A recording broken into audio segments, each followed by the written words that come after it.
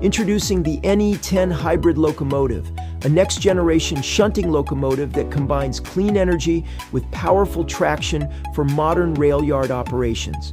Designed with a single driver cab and outside corridor structure, the NE10 offers optimal visibility, ease of maintenance, and operator convenience, tailored for intensive, low-speed maneuvering in complex rail environments.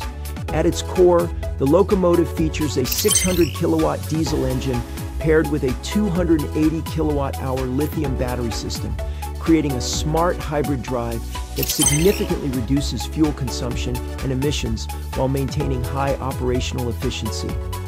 The B0B0 axle arrangement and 23-ton axle load provide excellent stability and traction, supporting heavy-duty shunting and precise control at low speeds. With a continuous tractive effort of 240 kilonewtons and a continuous operating speed of 10 kilometers per hour, the NE10 is built for consistent, powerful performance in rail yards, terminals, and industrial zones. When required, it can reach a maximum speed of 80 kilometers per hour, enabling flexible transfer between work zones or light line operations.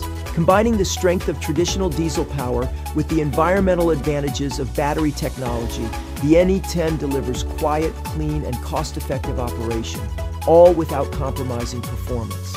NE10 hybrid locomotive, smart traction for a greener, more efficient rail yard.